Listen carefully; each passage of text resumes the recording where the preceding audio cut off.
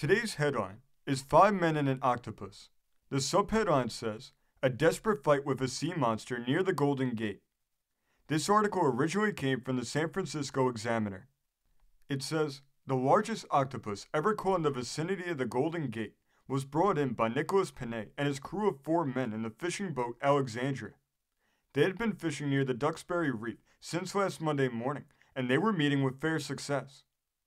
On Thursday, they hooked this monster, and a battle was the result.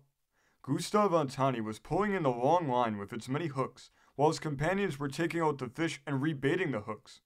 Suddenly there came a strong sullen pull at the line, and the fishermen thought it had become entangled in the rocks of the reef. The hooks used by the fishermen are yielding and easily bent, so that they can be dislodged should they become caught, and Gustav gave a pull on the line to loosen it. It gave way, but there was a dead weight on it, and the astonished fisherman began taking in the line slowly, wondering what made it drag so heavily. He soon discovered a long arm shoot up from the surface of the ocean a few feet away from the boat, and others soon followed it. The water seemed full of the terrible snake-like limbs, and the fishermen knew they had an octopus to deal with. The tentacles of the sea monster reached higher than the mast of their little vessel as it floundered about in the water, endeavoring seemingly to reach out for its captors. The sea was lashed into foam, and the little boat rocked and careened in the swirl, and threatened every moment to lose its terrified occupants into the arms of the monster.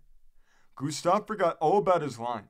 He let it go and reached for a hatchet with which to defend himself. The line paid out a few yards, and the octopus sank, but the myriad of hooks caught on the gunwale of the craft as they flew over and the fish was held.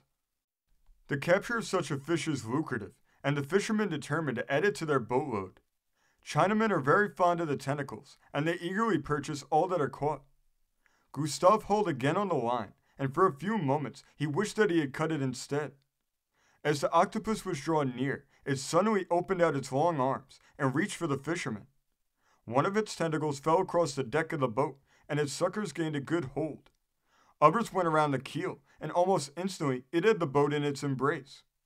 A few well-directed blows of a hatchet freed the boat from immediate danger, and several feet of one of the long feelers lay on the deck.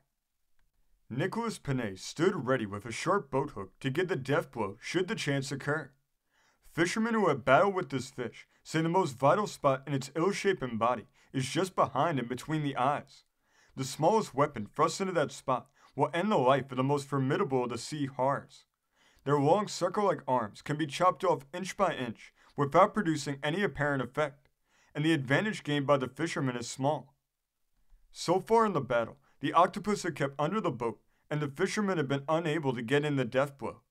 After a feeler had been chopped off, the octopus somewhat released his hold, and the strong pull on the line by Gustav hauled the body of the fish up on that side of the boat.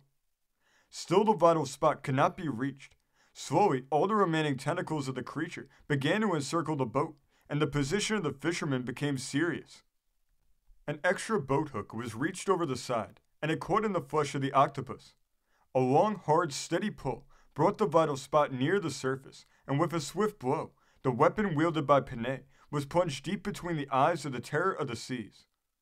Slowly, the dreadful tentacles unfolded, and the dreaded fish relaxed his hold upon the boat. It took all hands to haul him on board, and they exultingly exhibited their capture at the fishermen's market. The huge fish was hoisted to the roof of the market, fully 30 feet high, and its long arms swept the floor.